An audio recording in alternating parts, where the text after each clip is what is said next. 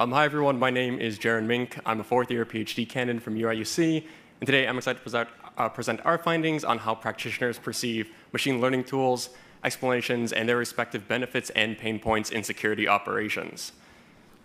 So security operations centers protect organizations via workflows, and a common example of such a workflow begins with low-level alerts, where detection systems discover specific malicious behaviors on networks or devices in their infrastructure. These alerts are then sent to a security and information event management system to be processed and determined if they're credible. These alerts are then investigated and remediated via a triage center. And if they're found to be valid, then they are then remediated. Lastly, if needed, these alerts are then further analyzed in a post-attack operation setting, in which they are determined to learn preventative information for future remedial action. But importantly, in nearly every stage of this process, these processes are not just carried out automatically, but rather human practitioners interact with these tools to classify security events as malicious or benign. Practitioners may need to configure these tools, validate the results of the tool, or use the tool to mitigate a specific threat. And typically, these tools are powered by one of two common mechanisms: rules or signature-based mechanisms where inputs are directly matched with a predefined behavior, or the recently introduced machine learning mechanisms. So machine learning classification is becoming increasingly integrated and embraced by the security community. In the last few years alone, advertising for machine learning or AI in industry has gotten increasingly popular, promising great detection capabilities and rapid responses beyond traditional non-AI defenses. And this trend is in no sense dying down. With their acquisition of OpenAI, Microsoft is now promoting language model-based security tools, allowing practitioners to ask models to assist in security investigations. But industry is not alone in this. In recent years, a large number of academic publications have focused on using machine learning to power security systems. And even more recently, these machine learning systems are beginning to be augmented with explanations. So in addition to just detecting malicious events, explanations are now made to provide reasoning for why certain classifications were made. Thus, practitioners are now handed machine learning tools in order to more effectively be applied at their job. However, there hasn't been an investigation of what practitioners actually think of these tools. Thus, we ask, what do practitioners think of machine learning? And more specifically, we ask three primary questions. First, where and how is machine learning used in current security operations centers? Second, what are the perceived benefits and challenges of using machine learning in practical security operations? And third, to evaluate whether these explanations actually resolve any of the noted challenges. How are existing machine learning explanations actually perceived in practical security operations? To answer these questions, we recruited 18 security practitioners that spent at least 1 year professionally working with a security classification tool. We found a diverse set of participants that include security operation leads, engineers, researchers, analysts, developers, as well as penetration testers. Each participant was interviewed over a 60-minute online conference call that went over 3 primary topics: their professional background and the classification systems they use, their perspectives on machine learning, and their thoughts on 3 machine learning explanations and the features that they ideally would like them to have. So what do we find? Begin with how machine learning is used in security operations centers. We find that typically, machine learning is actually used alongside rule-based techniques. When reporting tool usage, only a few participants reported just using rules or machine learning systems. In fact, the majority, however, reported that they use both tools in parallel. Broadly, those who use both tools believe that while ML did provide additional benefits, they typically were used in a supportive manner, while deterministic rule-based solutions were typically felt to be the core backbone of their detection strategy. And we'll discover the reason for these beliefs by asking participants' perceptions of both systems. So in asking participants about the benefits and pain points of machine learning, we discover a set of factors practitioners believe are important for these types of tools to have. And in particular, there are 5 primary factors: usability, effectiveness, adoptability, efficiency, and security. Participants felt that these factors differed for both machine learning and rule-based tools, and that each either relied on quality data or human expertise. Diving deep into effectiveness, we find a couple of interesting results. Specifically, we find that practitioners do not believe that machine learning is effective enough to be used alone. When considering what influences their choice of classification tools, participants still note that effectiveness, or the ability to just correctly classify security events under non-adversarial scenarios, to be a major concern, with this being the most reported factor along with usability. This implies that while extra security tool features may be nice, simply providing the correct answer is still generally a large concern and often an unmet need for practitioners. When considering machine learning specifically, participants generally felt that the systems did not fully meet their needs. While machine learning was perceived to have fewer false negatives compared to rule-based systems, this positive was overshadowed by a much larger concern. Specifically, compared to rule-based systems, participants considered machine learning to have a disruptive amount of false positives. For instance, one developer noted that their experience with machine learning was not good. There were lots of false positives and was a primary weakness of the system. However, participants noted that if used together, one could often gather the benefits of both systems.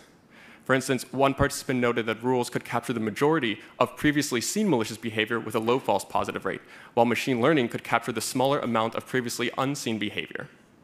They felt that this setup maximized the capture of behaviors while moderating the amount of false positives to a reasonable amount. Participants also discussed usability, or how easy it is to use one of the systems. And we find that both machine learning as well as rule-based systems have serious usability issues.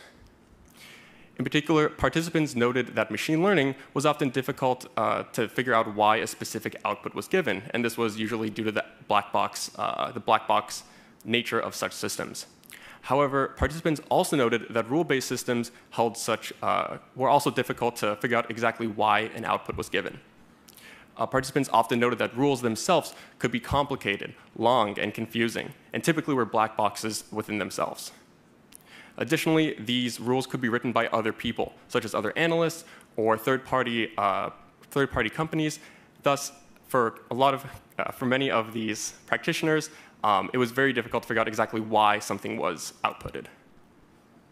For instance, one manager noted that, "Who wrote the signal? Go and find him. Ask him what he did."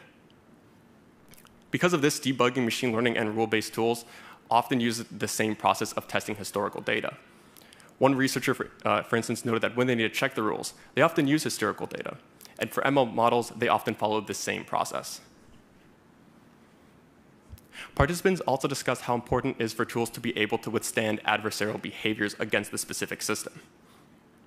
And we found that tool security, or the ability to stay robust when given adversarial inputs, was generally a lesser concern among participants. When considering the security of rule and machine learning-based tools, participants noted that both systems have vulnerabilities, albeit somewhat different. Participants perceived rule-based systems as insecure against evasion attacks, as they felt it was easy for even a novice attacker to bypass specific systems by lightly changing an input structure. In contrast, machine learning systems were perceived as slightly more secure against simple evasion techniques, requiring attackers to perform more complex gradient-based techniques. However, unlike rules, machine learning was also at risk at having a dataset poisoned, a concern among some of the participants. But despite these concerns, when discussing tool requirements, security was only mentioned by a few participants. As noted, the majority of participants focused on effectiveness and usability of tools, and thus this might imply that while adversarial connectedness is not yet a primary concern, this may be due to the fact that non-adversarial correctness is still largely an open issue for practitioners. We also discussed issues such as efficiency and adaptability of tools, but due to time, check out the paper for some more details. After discussing the perceptions of machine learning and other tools, we also asked participants whether recently proposed ideas for machine learning explanations would alleviate any of these held concerns. We find that explanations are often used together with model decisions and experts' knowledge for practitioners to accomplish one of two primary goals. First, by comparing an expert's knowledge with the provided explanation, practitioners note that they would often be able to determine if a model is performing correctly. So just by simply noting that their preconceived understanding of malicious behavior, model developers often noted that the explanation would help them know if the system was built correctly, while security analysts note that explanations would help them determine if a specific alert was correct. For instance, one engineer noted that if the explanation aligned with their expectations, they would often assume that the system was right. and if not, then they would assume it was a false positive. Second, by comparing the results of the model along with the explanation, practitioners would use explanations to better understand security events external to the model. For instance, if a practitioner did not yet hold a strong belief, they generally noted that explanations could act as a useful teaching device, providing them context in a certain situation or teaching them long-term insights. For instance, one SOC manager noted that explanations would help them build their own mental heuristic model for what malicious characteristics to look out for. Practitioners also provided ways that explanations can be improved for security-specific contexts. First, practitioners noted that providing immediate actionable information would be helpful in responding to threats. Some participants desired immediate steps, while others noted that simply providing a classification in the context of an attack surface will allow practitioners to discover what to do next. Second, participants noted that explanations which provide higher-level attacker behaviors and summaries proved useful for several stakeholders. Participants noted that non-technical personnel would be better able to understand what is occurring in their organization, while technical personnel would be able to formulate long-term behaviors of attackers, allowing them to consider future preventative measures. For instance, one researcher noted that since malicious behaviors of campaigns change over time, if they could understand what has changed, then they'll be in a better position to respond. Third, participants noted that how explanations are presented could also be improved.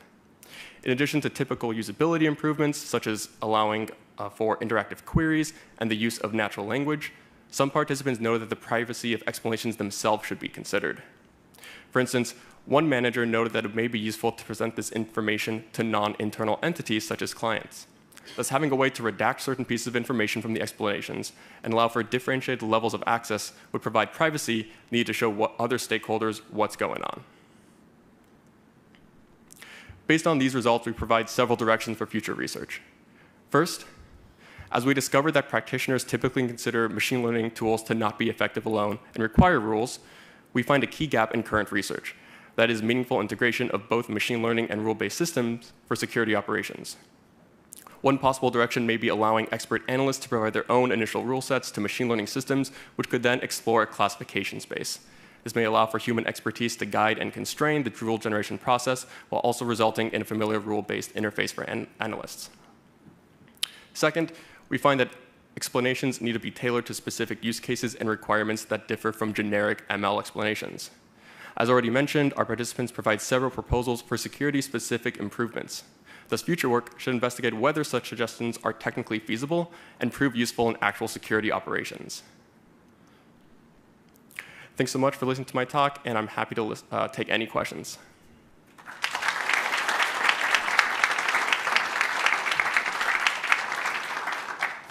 Okay, great. So I think we have time for just a couple questions.